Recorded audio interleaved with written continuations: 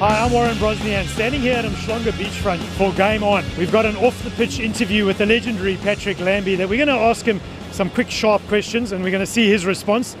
Who was your favourite rugby player and why? I think growing up, Butch James. I used to love his little chips over the top and his notorious tackling. First car? First car I ever owned was a Honda Jazz. And your favourite TV show? Favorite TV show at the moment is probably The Big Bang Theory. Favorite music, I'd have to say Hillsong. If you weren't a rugby player, what would you be doing now?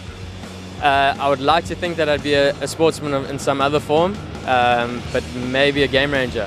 3 people are coming to dinner. Who would you like them to be? Angus Buchan, Ernie Els, Aaron McElroy. Favourite soccer team? I support Arsenal, and then locally have to be an Amazulu fan. The best player then? Bismarck Du Plessis is unrivaled. And the highlights of your career? A day in October 2010 when we won the Currie Cup final, and then I saw my name in the group to go overseas with the Springboks on tour. Biggest supporter for Pat Lambie? Hopefully my wife. Thank you, Pat. It's been absolutely awesome speaking to you. Thanks, Bryce.